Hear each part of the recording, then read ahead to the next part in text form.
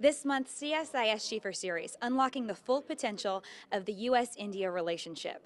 CSIS recently founded the Wadhwani Chair in U.S. India Relations. I'm here with the inaugural holder of that chair, Ambassador Inderfurth. Ambassador, why is this relationship so important for us to talk about now?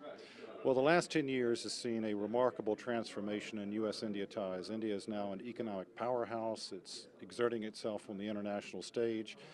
The U.S. for a long time had an estranged relationship with India. In the last 10 years, under President Clinton and Bush and Obama, all of them, we've been improving that relationship. So CSIS wanted to sort of catch up and establish the first Washington-based policy chair, and that's why it was set up.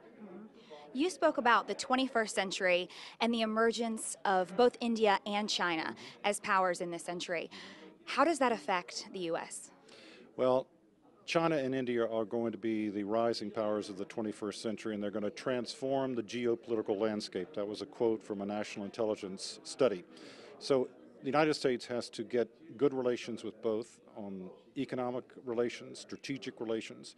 Many people think that the transatlantic century of the 20th century is going to be the trans-Pacific century that we now have. So the United States needs good relations with both. Both countries are going to be important players.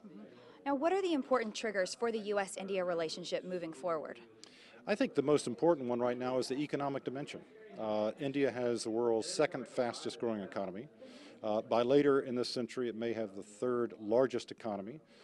There's a lot of potential there that we haven't fully realized, and I think that that economic relationship would be the ballast in a relationship where we may have some political differences over time. So I think the economic side, which will also be important for India, because as their economic growth goes up, their poverty comes down. So it's a win-win for both. Thank you very much, Ambassador. You can see the full event video on csis.org or on iTunes U.